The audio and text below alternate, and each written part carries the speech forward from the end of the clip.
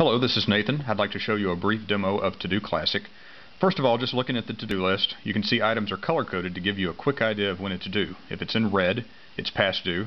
If it's in green, it's due today. Blue items are due at some point in the future, and black items have no due date. Also, items that are in light gray have already been completed.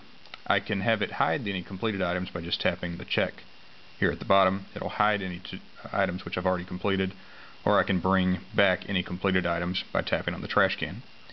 Also, you can quickly change the due date of an item by tapping on the due date and bumping it to another day, and you can tell the list updates automatically to reflect that.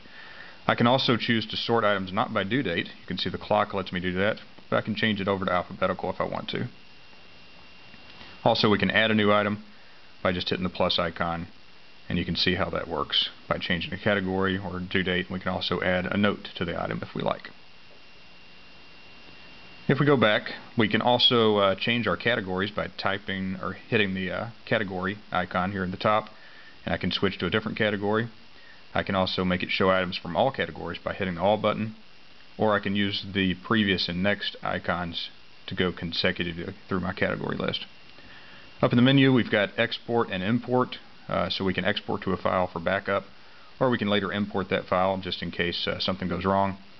We've got categories options, so I can enter categories of my own, or we could get rid of a category or edit one simply by tapping it or swiping it off the list.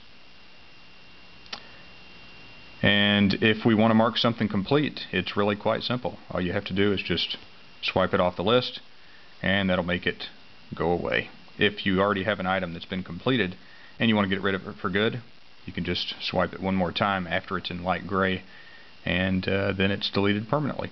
So that is ToDo Classic running on the Palm Pre. Thank you for watching, and I hope you like it.